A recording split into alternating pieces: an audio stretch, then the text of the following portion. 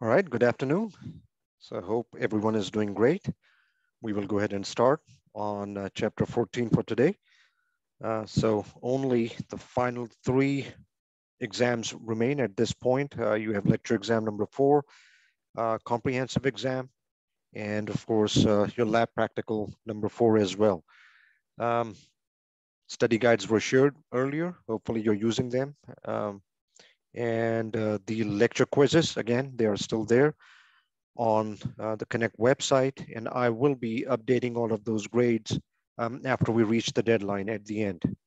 All right, so with those reminders, let's go ahead and take a look at a topic of discussion, which is the spinal cord. And as we mentioned before, the spinal cord is the other part of your central nervous system other than the brain itself. And both of those actually arise out of your ectoderm, right? So as you can see here, the spinal cord is your link between your brain and the rest of the body, okay? So even as a manner of speech, then when they say that the person showed quite some spine or he showed no spine to the situation, that means it's kind of like it's contained within the backbone, within the vertebral column. And so that's where all of those connotations come in, right? But basically, this is what the spinal cord does. It carries sensations to the brain and then from the brain to the effector organs. And the effector organs were, again, your glands and muscles, as you can see. Then you have what are called spinal reflexes, as you see here. These ones never make their way up to your brain, such as your possibly the most famous reflex, which is your knee-jerk reflex or the patellar reflex, right? You tap the quadriceps tendon here, and the person kind of kicks forward reflexively. This reflex never makes its way up to the brain. This is a spinal reflex, right? So it's fast. The fastest knee-jerk reaction, literally, it is contained and mediated within the spinal cord itself. All right, so here we are looking at the human spinal cord all the way from the base of the brain stem, moving all the way down to your sacral column over here, okay? We got 7 cervical vertebrae there. We got 12 thoracic. We got 5 lumbar, 5 sacral, and then the coccygeal region down here, okay? Now, some other structures that we can see here are things like what is called the filum terminale. Filum terminale is this thin projection of the pia mater. Remember, the pia mater was one of your 3 meninges, right? Which still hangs like a tail at the end. That's what this is, okay? And then you have what is called the cauda equina, which literally means a horse tail. Cauda equina, right? Horse tail, because there's your bunch of sacral nerves, which are kind of held together like the tail of a horse. You can see it here in this picture as well. So in adults, the spinal cord comes to an end at about, as we see here, at about L1, right? And the region there is called conus medullaris. So it's like a conical region of your spinal cord, which ends at L1, all right? In addition to all of those, you also see these plexuses. And a plexus, again, is an enlargement of nerves. You see a brachial plexus up here, not in this picture. Then you have a sacral plexus, which forms here, and you kind of see it in this picture here, okay? All right, so next, let's take a look at the spinal cord in a transverse section. Some things to notice: the white matter is on the outside here, and the gray matter is on the inside in the shape of the English letter H. You see it here, right? That's a central canal, that little hole in the middle, the central canal, okay? Now here are 2 nerves which are attaching to the spinal cord. And as you can see, they have like a front arm or an anterior rootlet and a back arm, also called a posterior rootlet, as you can see. So the posterior rootlet contains your sensory nerves, all right? So the sensory axon, the sensory nerves, make their way to your spinal cord via the posterior root here. The anterior one, the front one, carries the motor nerve fibers from the spinal cord to the rest of the body, okay? So this is the input, the sensory information from here into the spinal cord, and then this is the motor output from the spinal cord back to the rest of the body. And so what should be here in between the sensory and motor neurons? Any idea? we mentioned that one before, the interneurons, right? The interneurons that mediate between the posterior and the anterior rootlets, right? And here are examples of what kinds of sensations the sensory posterior root brings in. Things like tactile receptors for touch, proprioceptors for your position of your joints, also visceral, like stretch in your stomach and your other organs, and chemoreceptors, all right? They all feed their sensations via the posterior root. And then the anterior motor root sends out signals to your skeletal muscles in the somatic system, and also to your cardiac smooth muscle and glands, which is a visceral function. So what are the two primary functions of the spinal cord? To take sensations from the sensory organs into the brain, and to take commands from the brain back to the effector organs, right? What are the general shape, diameter, and length of the spinal cord? It lasts all the way from the base of your brain to L1, okay? It's housed within the vertebral column. And the general shape, you just saw it, it's cylindrical. What is the total number of spinal nerves? 31. How are they specifically identified? Well, based on what area of the spinal cord they're emerging from. How is the cauda equina formed? From the sacral nerves kind of spreading out from the end of the spinal cord. What composes the cauda equina? Your sacral nerves again. All right, so here, let's take a look at one of your backbone vertebrae here. It looks like your thoracic vertebra. So here it is, you have the transverse, the spinous process, the transverse processes, right? There's the spinal cord, as you can see within the intervertebral foramen, you see him. And here, the posterior rootlet, the anterior rootlet, you see all of them. And you can see that the spinal cord is held within the backbone by means of what is called the denticulate ligament. You see it here, denticulate ligament. It holds the spinal cord fast within the vertebral column. You see that. And then the three layers of meninges, dura mater, arachnoid mater, and then pia mater in all the spaces. So remember, in the subarachnoid space here is where you will have the CSF, or cerebrospinal fluid. Same thing, same picture. Here you see the spinal cord, the gray matter, the white matter there, right? Posterior rootlet, the anterior rootlet, the three meninges surrounding it, dura mater, arachnoid mater, and pia mater. You see all three, and then the nerves emerging from there. So lumbar puncture, or the spinal tap, is next. One procedure that I did quite frequently during my medical residency. So it is indicated for people who are suspected of having like meningitis or encephalitis, any infection of the central nervous system, people who have pressure built into their central nervous system, and you need to figure out what type of an infection is going on in their central nervous system. You will need a lumbar puncture there. So you ask the patient to lie in a knee to chest position, like in a fetal position. You put a drape or like a curtain, which is blue in color, on their back with a square cut in the middle, and you focus it on the intervertebral space in between L3 and L4. That's where you focus, in between L3 and L4 in your backbone, right? And then you take this big, mean looking 50 cc syringe, right? A needle. You insert it in between L3 and L4 vertebra, and then you hear a popping sound at some point, which tells you that the needle has penetrated through the ligamentum flavum, which is over here, a tough ligament that holds all of the vertebra together, and that the needle is now in the subarachnoid space. Then you withdraw the cannula, and then some clear, ideally clear CSF starts to dribble out. But it's not always clear. Sometimes you can have a cloudy CSF, right? Or greenish color CSF, or it could even be bloody CSF with blood mixed in it, right? So what does that indicate?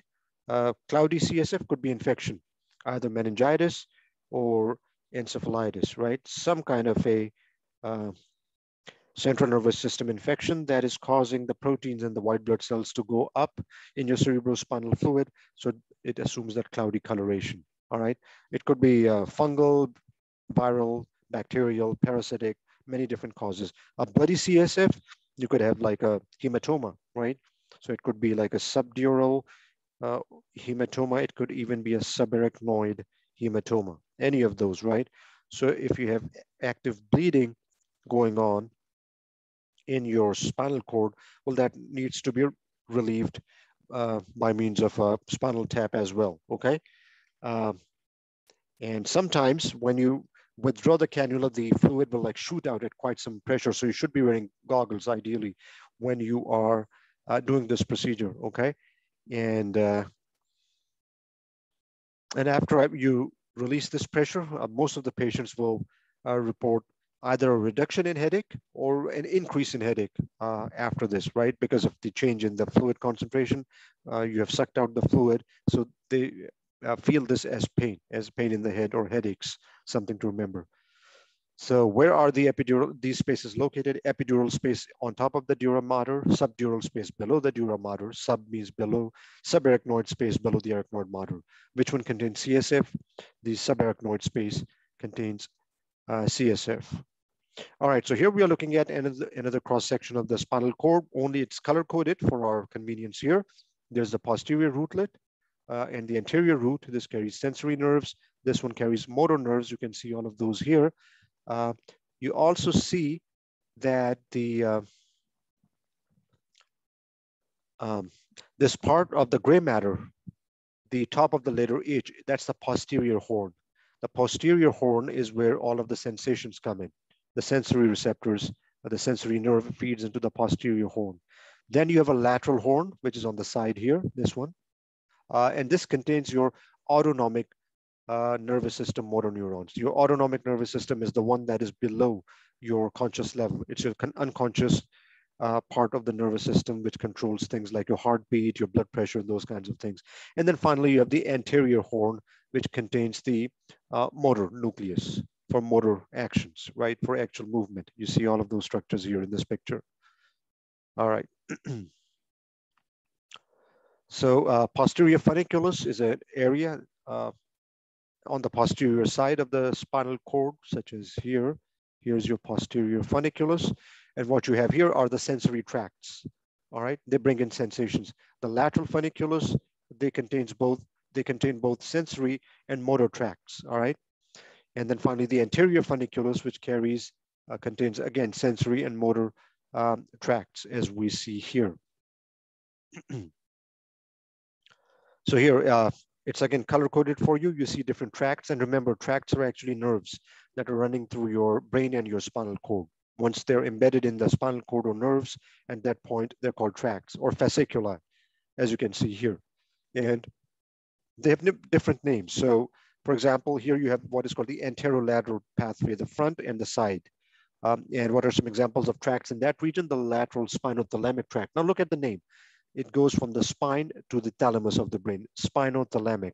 So in other words, this is an ascending tract. It's rising up.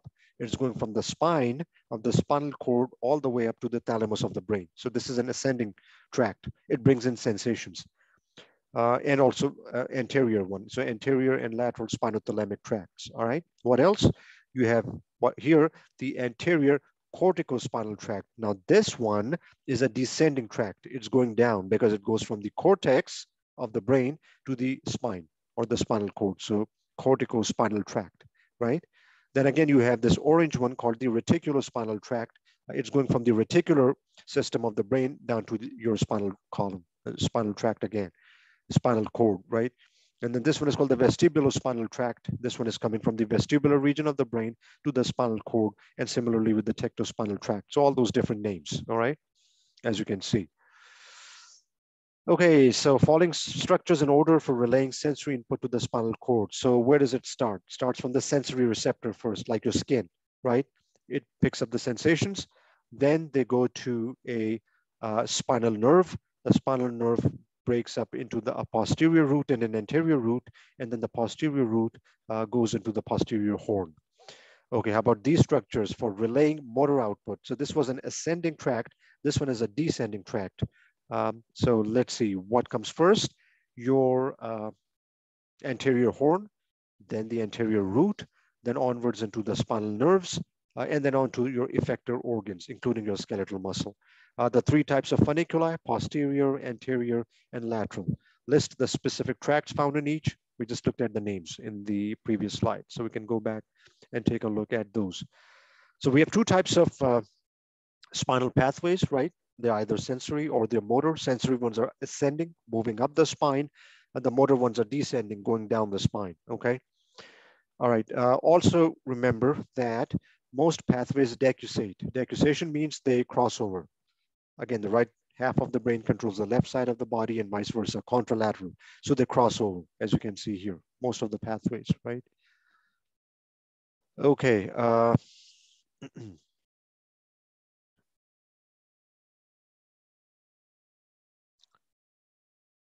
All right, so what you're looking at in this picture is something called the posterior funiculus medial lemniscal pathway, posterior funiculus, right? So posterior means it's an ascending pathway from the spinal cord up to the brain, all right? So how does it go? Well, here, let's follow along. In the spinal cord, here's the anterior and the posterior root. The posterior root climbs up here, right? And this pathway carries your sensations of touch, pressure, and vibration, right? So they rise up here.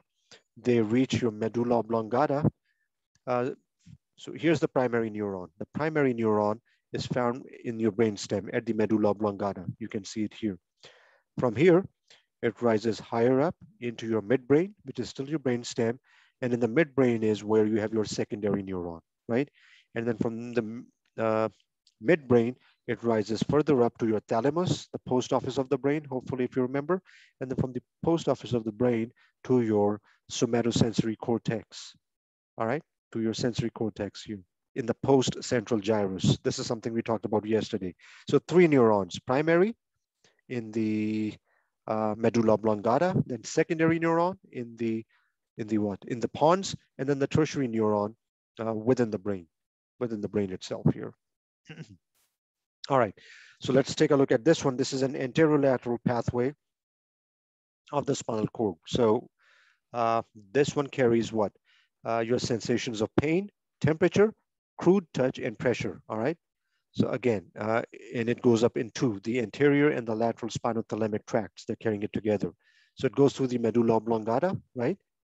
And first up, here's the primary neuron within the spinal cord itself. The primary neuron is within the spinal cord for this one. The secondary neuron is in your pons. Here's the pons of your brainstem. Then it goes higher up through the midbrain and then goes to the thalamus, the post office of the brain. And then from here to the onto the somatosensory cortex. And you find the tertiary neuron here. Here's the tertiary neuron. So primary neuron in the spinal cord, secondary neuron in the brainstem, and tertiary neuron within the brain itself. All right. Okay, second up, we are looking at the spinocerebellar pathway. Looking at the name, you can tell me where is it going?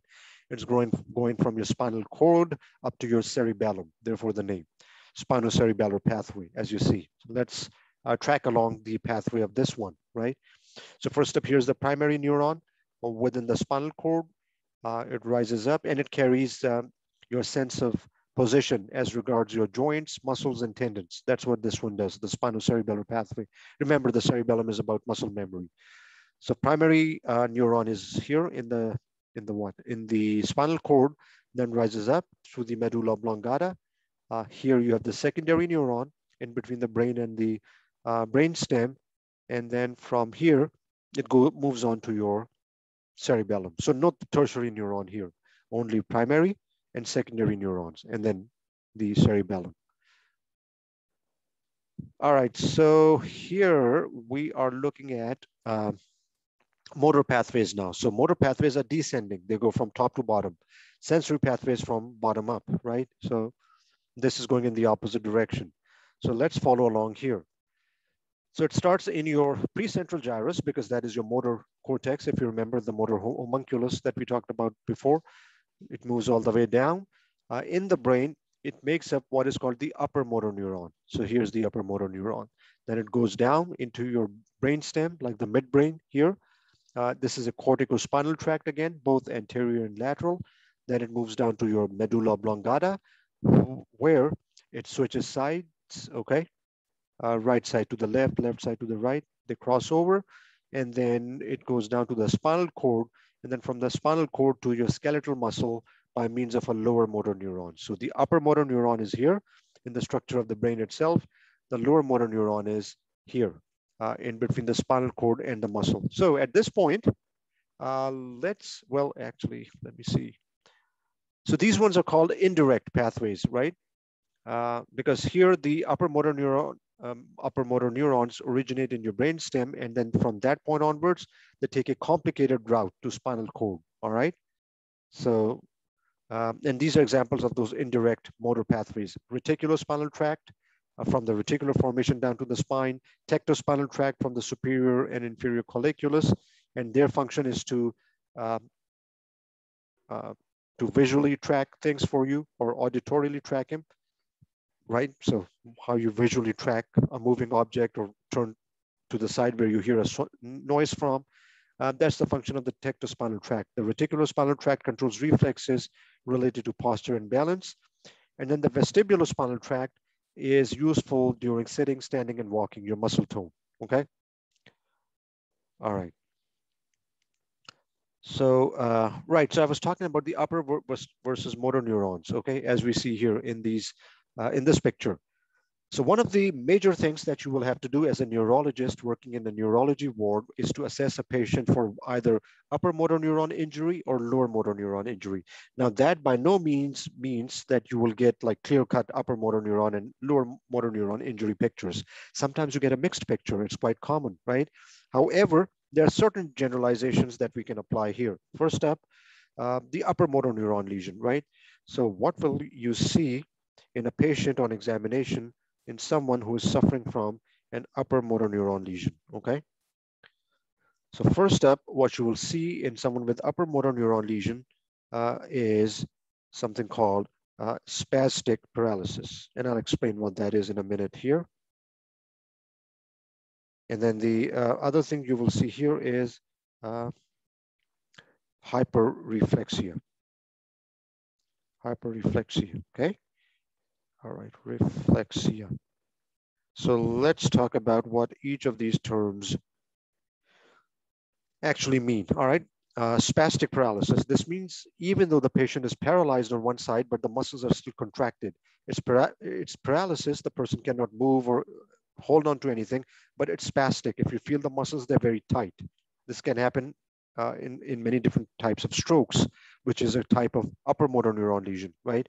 The second thing you see here is hyperreflexia, which means that the reflexes are brisk, exaggerated reflexes. For example, if you check the knee-jerk reflex in this patient, you just hit it gently with a hammer and the patient kicks you in the face because the reflex is so brisk. That would be what hyperreflexia is about, okay? So how does that compare with the lower motor neuron lesion picture? Here you get what is called flaccid paralysis, number one. Okay, flaccid paralysis. Number two, hypo or areflexia, which means either a lack of reflexes completely or weak reflexes. So in this patients, those with lower motor neuron lesions, when you do like a knee-jerk reflex, a patellar tap, barely anything happens, no reflexes or very, very diminished reflexes, all right? And they have flaccid paralysis, which means not only are they paralyzed, but there's no muscle tone, flaccid paralysis versus spastic paralysis, okay? So that is a clinical distinction in between the two. But like I said, most of the diseases have a mixed picture. But even so, let's talk about some of the common conditions that can give you upper motor neuron lesions affecting the brain. Think of all of the brain disorders like stroke, number one, right? Number two, Alzheimer's, right? What else? Parkinson's, all right, affects the brain. Huntington's disease, another one. Okay, what else? Cerebral palsy in the brain, cerebral palsy here. There you go. So all examples of upper motor neuron or brain trauma, right? A brain hemorrhage because of a blow to the head or something. Okay, so then how about some examples of lower motor neuron lesions? They have to do with problems with your spinal cord and your actual muscles. So things like muscular dystrophy, right? That's a lower motor neuron lesion, muscular dystrophy. What else? An infectious disease called polio. In polio, the nerves supplying your muscles are destroyed, your lower motor neuron, neurons are destroyed here. So polio, another example of a lower motor neuron lesion, right? What else? Guillain-Barré syndrome, or GBS. We talked about that one yesterday, if you remember, right? Guillain-Barré syndrome. Uh, Again, lower motor neuron lesion. What else? Myasthenia gravis, lower motor neuron lesion. Okay. Uh, so just based on your physical neurological exam, you can think a lot, start thinking along all of those conditions. Is this an upper motor neuron problem or a lower motor neuron problem? And then you can potentially look at the list of diseases in each and try to figure out which one is it, all right? Okay, treating spinal cord injury. So real case. When I was working as as a first year resident at that hospital in Chicago, so one day this construction worker was wheeled into the ER. He was a young guy, I would say in his early 30s, good health. So he was working on construction on a building in downtown Chicago, and he was suspended. He's working on the 10th story. He was wearing his harness and all of the saddle and everything. Somehow, because of some technological problem or whatever, his harness came undone. He lost balance and he fell. He took a fall from the 10th story down Chicago downtown, and he landed feet first, right? Pretty bad. Seemed like he had fractured his vertebrae, like his backbone, right?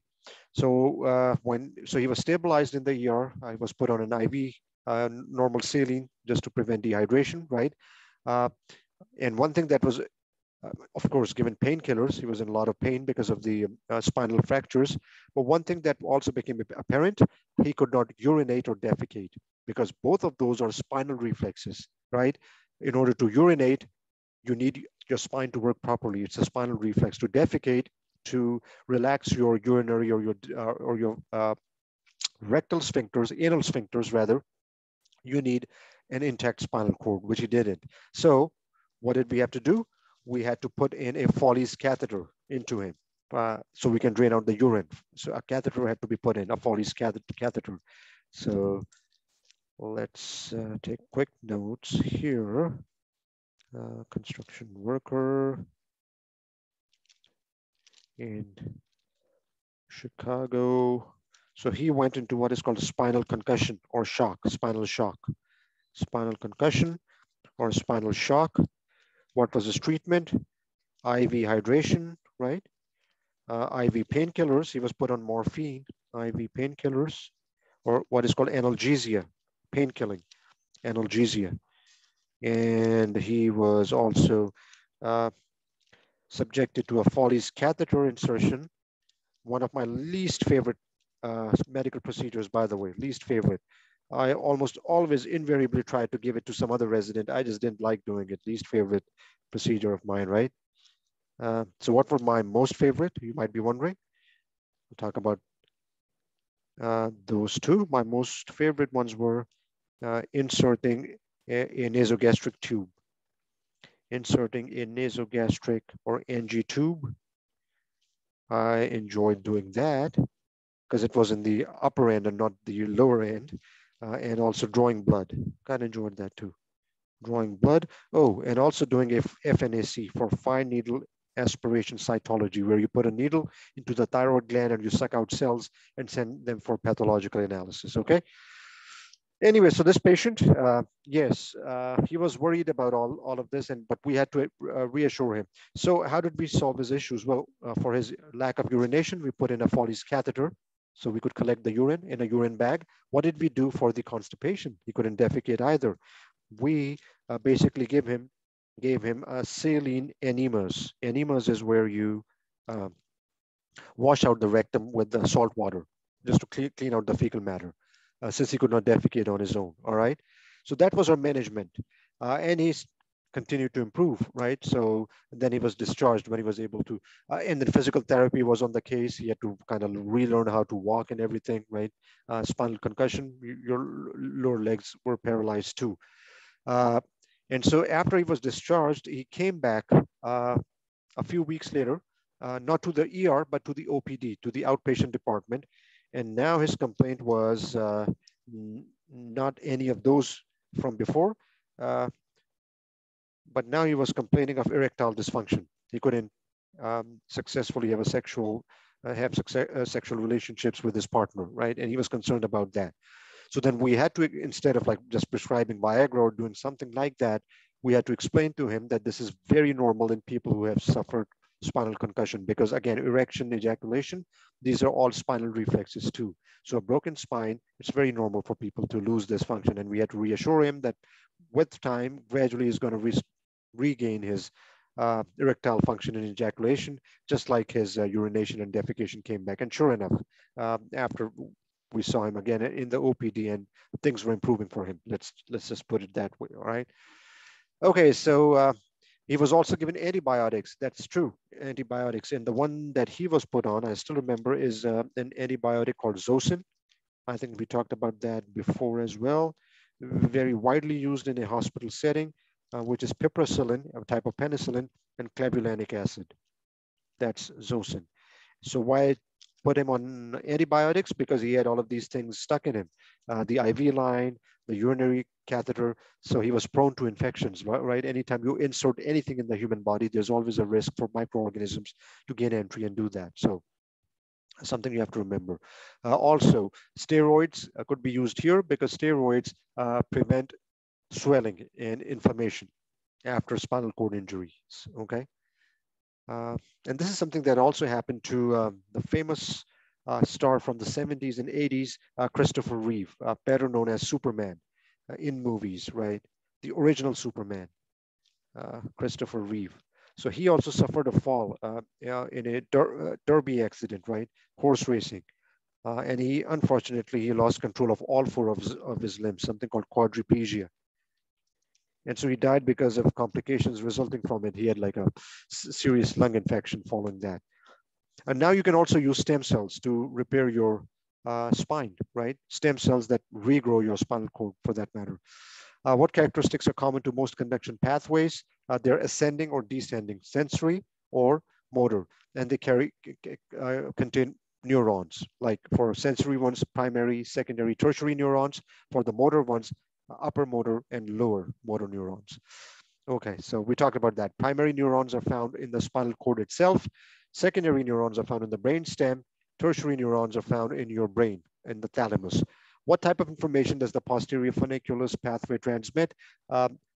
Your position of your joints, something called proprioception, right? Locations and functions of upper and lower motor neurons, we talked about it. Upper motor neurons in the brain, lower motor neurons in your spinal cord, or actually in between the muscle and the nerve. Differences between direct and indirect pathways. Direct pathways pass directly down through the neurons to your other regions. Indirect pathways take some alternative routes, okay? So here you're looking at what are called the posterior, like as we see here, and anterior ramus, branches of nerves. So the posterior ramus, these nerves supply the muscles and skin of the back. Therefore, they're called posterior, in the back. The anterior ones, they supply the front, the anterior and the lateral part of the trunk, and the upper and the lower limb, as you can see, okay? Then you have these little fibers called the rami communicantes, which are small branches of autonomic fibers, right? And these autonomic fibers control your bodily visceral functions like blood pressure, breathing rate, all of those things. So here in this picture, you can see the rami, the posterior ramus, supplying the muscles and the skin of the back, and the anterior ramus supplying the anterior part of the trunk, right? All right, dermatomes. So I believe we talked about this earlier, right? Dermatomes are regions on the surface of your skin that represent internal organs. For example, if you get appendicitis, the pain of appendicitis, where is the appendix located? First of all, it's located right about, excuse me, here, okay? Right lower quadrant. But where do you feel the pain of acute appendicitis? Right about here, T10, around your umbilicus. Anyone who has suffered from an acute appendicitis attack will testify to the fact that the pain starts out here and then becomes gradually worse with nausea and vomiting and fever, and then slowly it migrates down here. This is called referred pain. Why this? Because the nerves supplying the appendix down here also send skin branches or cutaneous branches of nerves to this area. So you feel the pain on the surface of the skin quite some distance away from the actual organ that is causing the pain. Another example of referred pain, heart attack, myocardial infarction. Where's your heart? Right about here, right? Left mediastinum. Where do you feel the pain? It radiates all the way up to your jaw, down your left arm, sometimes all the way to your left back as well, right? So why radiation? Because the same nerves that supply the heart, like the T3, T4, T5, also send skin or cutaneous branches to the arm, as you can see here. So this is where you will feel the pain of pain of heart attack or myocardial infarction. If you have a stone in your urinary bladder, you feel the pain right here in between the buttocks in the back. It's your urinary bladder. So that's where the dermatomes come in handy, right?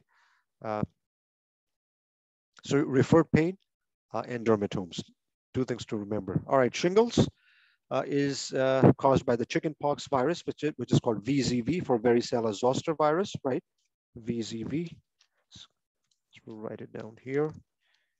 Chickenpox virus or varicella zoster virus, okay, which gives you this disease. Most people have had it as kids, as children. Some of them don't remember having it, but they do have it. The thing about viruses, and especially these varicella zoster viruses, is they like to hide in your body. So you never really get rid of them. Even when you recover from chickenpox, those viruses, they're still there, but they're hiding in your posterior rootlets of the nerves, right? And so sometime in the future, when you're under stress or malnourished or undergoing steroid treatment, whatever condition, become infected with HIV or not getting enough sleep, when your immune system is depressed, this chickenpox causing varicella zoster virus gets reactivated. So it migrates down your sensory nerves again and causes localized rashes. So this is like mini chickenpox, right? It could be painful and itchy, but it's not quite as serious as uh, full-blown chickenpox. So you don't get it twice. Once you have had chickenpox, then you get shingles, as you can see. So you can use some medications, antivirals, to reduce the severity of the signs and symptoms. Most commonly used ones are like Zovirax, which is the brand name for an antiviral called acyclovir. It's commonly used, right? So that can reduce the severity of the disease. All right, so next up we are looking at nerve plexuses. Plexus means a network, all right? And the first one, that network of nerves that we will take a look at here, is something called the cervical plexus. The cervical plexus, again, comes from the word cervix, which is for the neck. It's formed by the anterior rami, or anterior branches of C1 to C4, right? The first four cervical vertebrae, as you can see here. And they basically supply your neck muscles of the anterior region, skin of the neck, as well as head and shoulders, portions of him. The most important nerve from here is the phrenic nerve, which comes from C3 to C5, all right? And the thing to remember about phrenic nerve is, remember how we were talking about death by hanging or by a whiplash? If you get a really serious whiplash, right? Whiplash injury, what that can do is, that can actually cause a severing or cutting out of the phrenic nerve, because severing of the phrenic nerve, because the phrenic nerve originates in your neck. So any trauma there can actually cause it to be severed. And that result, and what is the phrenic nerve supply? Your diaphragm. Phrenic means diaphragm, which means instant death because you stop breathing. So that is always a danger with these kinds of injuries, okay? So you're looking at the cervical plexus. Plexus is this network of nerves that you see here in this picture, okay? So then comes the brachial plexus, and what we have to remember about the brachial plexus is the 5 terminal branches, the 5 main branches from here, which are these: axillary nerve, median nerve, musculocutaneous, radial nerve, and then the ulnar nerve. Let's talk about their supply. The axillary nerve supplies your shoulder muscle, like your deltoid, as you can see, all right? And also the sensations from here. The median nerve, that's your carpal tunnel nerve. So that supplies sensations to the palms of the hand, as you can see, right? Also the anterior forearm muscles here, thin arm muscles at the base of the thumb, as we mentioned before, okay? Then the musculocutaneous nerve that supplies your biceps brachii. That's its most well-known function, okay? And also some sensations from the lateral forearm over here. Radial nerve, again, supplies the radial side of the arm and also your palm, the two-thirds, the lateral two-thirds of the palm here, okay?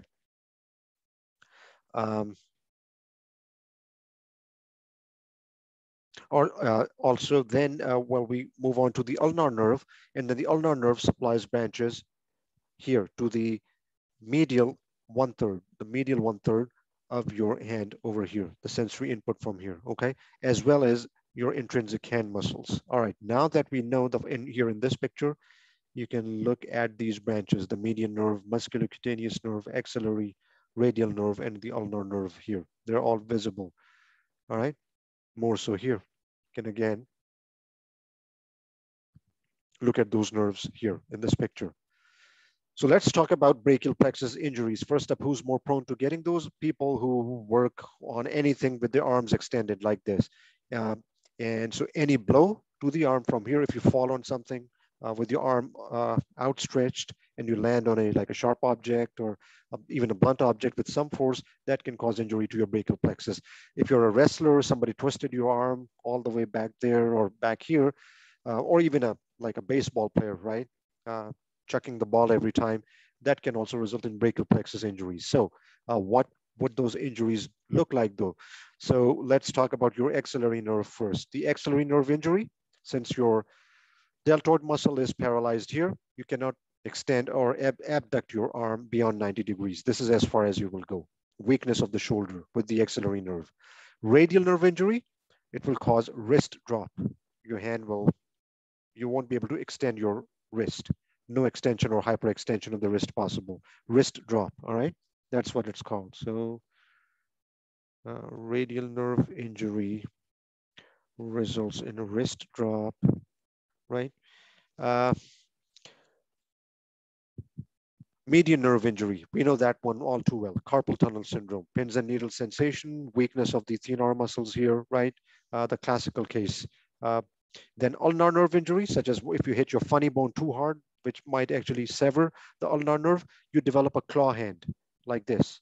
Your intrinsic muscles are paralyzed and your hand becomes contracted, permanently contracted like this, all right? Claw hand for ulnar nerve injuries. So ulnar nerve injuries, claw hand here. All right. So now we are down to the lumbar plexus. And the lumbar plexus, as you can see, emerges from your lumbar spinal cord, right? From L1 to L5, as you can see here. And these are some of the nerves. The femoral nerve, that's the biggest one. The major nerve from the lumbar plexus is the femoral nerve. Then the obturator nerve, as you see here as well, right? And then some of the smaller branches. And the names tell you the area that they supply. So iliohypogastric nerve supplies your ilium and the hypogastric region. Similarly here, right? Genitofemoral nerve, genital area, and the femoral area, the front of the thigh. Okay, sacral plexus, moving further down, it's formed by the anterior rami of L4 to S4. And this has the largest nerve in the human body, which is your sciatic nerve. There it is. The sciatic nerve has two divisions then, right? A common fibular division and a tibial division. Tibial division goes anteriorly and medially, fibular division goes laterally in the lower leg. So here's your sciatic nerve. So when you get the pain of sciatica, lower back pain, right? It's basically the sciatic nerve that is being pinched there. And then of course the pudendal nerve that supplies your genital area as well, all right? Sciatica, that's what I was talking about. So people who lift like heavy weights, or my patient, the one who fell, straight down from the 10th story, landed on his feet, people like him, they can develop disc herniation, right? So the disc protrudes in between the two vertebrae and it may pinch the sciatic nerve. Treatment, bed rest, ice application, right? And gradual exercises. Try to like bicycle your way in the air, right? So that is gradually going to build strength in your back muscles. And that tends to relieve pain of sciatica later on as well. Common fibular nerve injury, if you get hit from the side on your, just lateral to your knee, okay? Or So fracture of the fibula itself, or if your cast is too tight, that can do it, do that as well. In any case, you're unable to lift your foot up. You cannot dorsiflex your foot, and you cannot evert the foot out. You lose these two abilities here.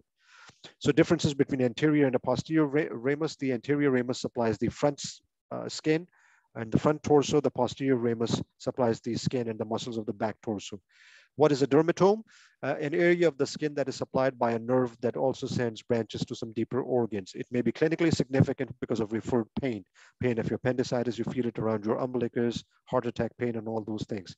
Composition of a typical nerve plexus. You have a bunch of spinal nerves that come together to give off branches to supply your upper or lower limbs.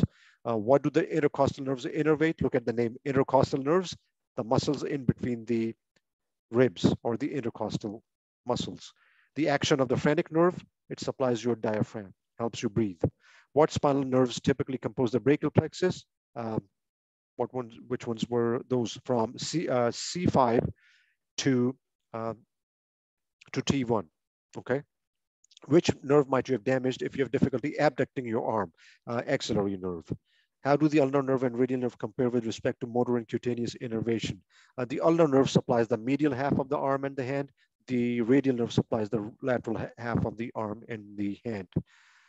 Which nerve of the lumbar plexus might you have damaged if you have difficulty extending your knee? The femoral nerve. What anterior rami form the sacral nerve plexus? S1 to S4. And what what general areas of the body does it innervate? Your genital area and also the inguinal area, okay? And the front of the thigh as well.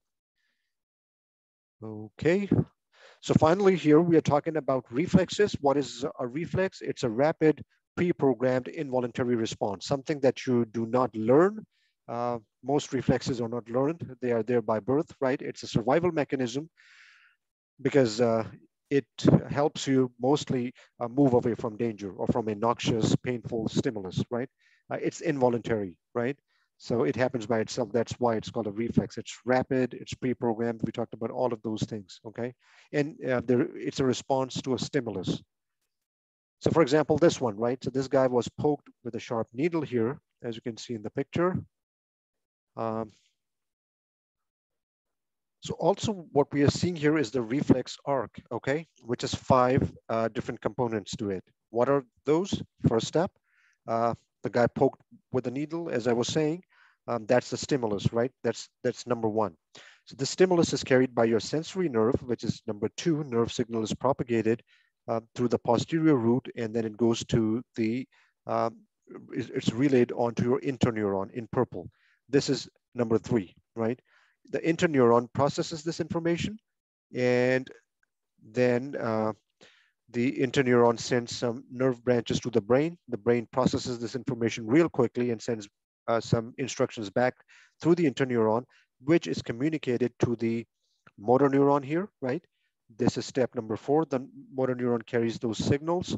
And then finally, step number 5 is when your muscles or your effector organ, that is, it reacts and you move your hand away from this painful stimulus, all right?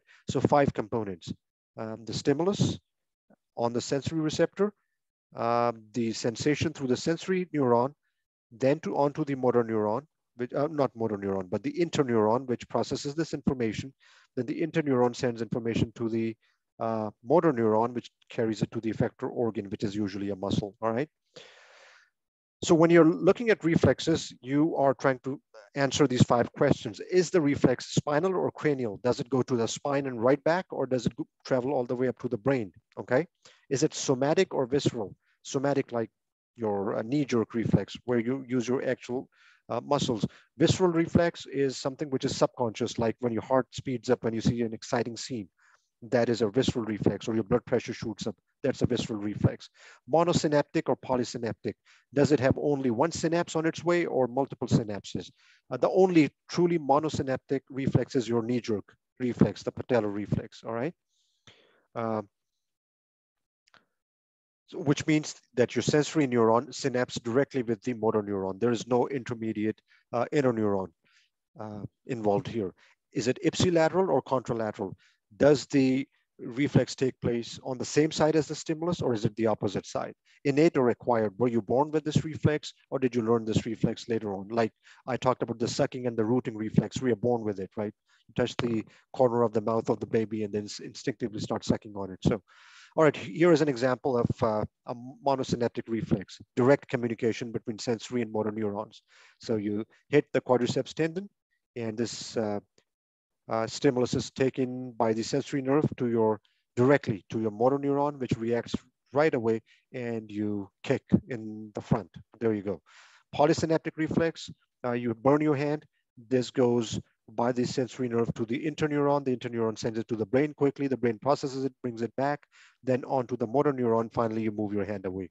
So interestingly, this actually is a much longer polysynaptic reflex than the monosynaptic reflex here, okay? So speaking of spinal reflexes, there are four common types of spinal reflexes, okay? What are those? A stretch reflex, a Golgi tendon reflex, withdrawal reflex, and then the crossed extensor reflex, all right? So let's start with the stretch reflex. For example, in a muscle, right? When a muscle is overstretched, it reacts by overcontracting. Simple as that. That's the stretch reflex. So when you hit your quadriceps tendon of the knee, it's kind of like stretching it. It responds by contracting and your leg kicks forward, okay? So that's simple. That's a stretch reflex. When you overstretch a muscle, it responds by overcontracting, okay? All right, so like it says, when stretched, spindle sensory axon fires impulses that are conducted to the spinal cord. In spinal cord, the sensory axon excites alpha motor neurons of the same muscle, causing contraction. It's a monosynaptic reflex, and simultaneously, the sensory axon excites inner neurons that inhibit motor neurons of antagonist muscle. So there you go, okay? So there, that's a stretch reflex. When a muscle is overstretched, it responds by overcontracting. Golgi tendon reflex is the opposite in the sense that it prevents your muscles from excessive contracting, okay? So you don't want to overstretch your muscles, but you don't want to overcontract them either. So that's what they do. So Golgi tendon organs that detect excessive tension, okay? So what that does is it causes the muscles to relax, preventing it from further damage, okay? So here are the steps of a Golgi tendon reflex, right? You move your leg up, you move your leg away so that when you move it up, this muscle is contracting your quadriceps, but your hamstrings are relaxed, all right? The Golgi tendon reflex. And so then you have the withdrawal reflex. And one example of withdrawal reflex is something called the crossed extensor reflex. So what happens here? Look at this person. This person puts his foot on a hot object or a painful object or whatever. Instinctively, well, this is carried by the sensory nerve onto the spinal cord through the inner neuron. Then the interneuron sends messages of the motor neuron. How does the person react? He contracts the quadriceps muscle of this leg, therefore removing the leg from the painful stimulus, but at the same time, he shifts automatically his weight all onto the corresponding leg, on the other leg, right? So these quadriceps are contracting to move the leg away from the painful stimulus, but the quadriceps on the other leg are actually relaxing, okay? To take the weight of the body on that side. So that's what the crossed extensor reflex is. For example, as left leg is withdrawn, right leg's quadriceps is excited, allows the opposite side limb to support body weight while the hurt limb withdraws. So we talked about those. If you have hypoactive reflexes, think what? Lower motor neuron lesions like spinal cord damage, polio, muscular dystrophy, those kinds of things. Hyperactive reflex, think upper motor neurons like Parkinson's disease, stroke. What else did we talk about? Alzheimer's, Huntington's disease, multiple sclerosis has both hyperactive and hypoactive, both upper and lower motor neuron lesions. So it's a mixed one. So what are the four main properties of a reflex? It is pre-programmed, it is instinctive, it is not learned, it is rapid, and yes, those four. The 5 steps of a reflex arc. First, you get a stimulus. The sensory neuron carries it to the spinal cord. Step number 2. Step number 3, the interneuron communicates that with your motor neuron. Then the motor neuron carries it to your effector organs. That's step number 4. And then the effector organs, usually your muscles, react, and that is step number 5. How are somatic reflexes and visceral reflexes distinguished? Somatic reflexes are reflexes of your skeletal muscles, like your knee-jerk reflex. Visceral reflexes are internal organs, like your heart speeding up or your blood pressure shooting up.